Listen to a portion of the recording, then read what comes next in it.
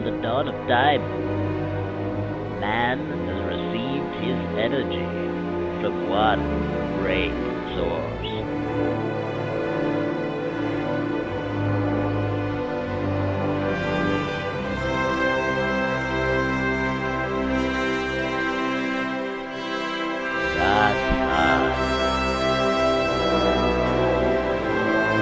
The sun!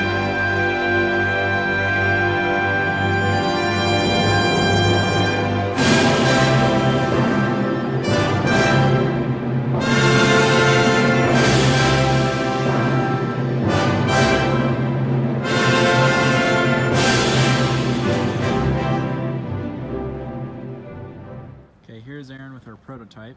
Okay. All right, so here's what we're looking at. We've got 12 lenses, 3x4, with the copper pipe moving through. Now, we've designed this to operate, it would actually be lifted up like this and sit in a roof, but we're gonna go ahead and just do it laterally just because of the pipes and such to make it easier. So, excuse that, we had a wonky lens.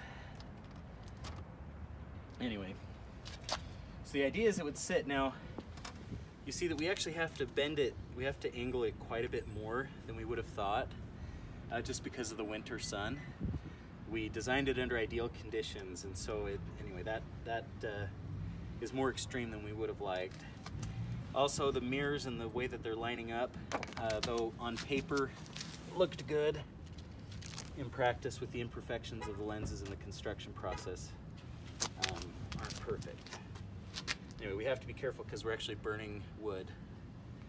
But so we do get quite a lot of heat, even just from, so right here, all we're getting is the center lenses that are hitting the pipe, but we're actually getting quite a, ow, like literally that burned me, ouch. So we're getting quite a lot of heat on there. So once these mirrors are adjusted through heliostats and also to get their, the focal length difference accounted for, probably by bowing the top here, there would actually be quite a lot of heat on that pipe. So I think it's a good proof of concept in a lot of ways. The power of solar energy. It's smoking right there, you can see that. Just that quickly it starts on fire. Ouch.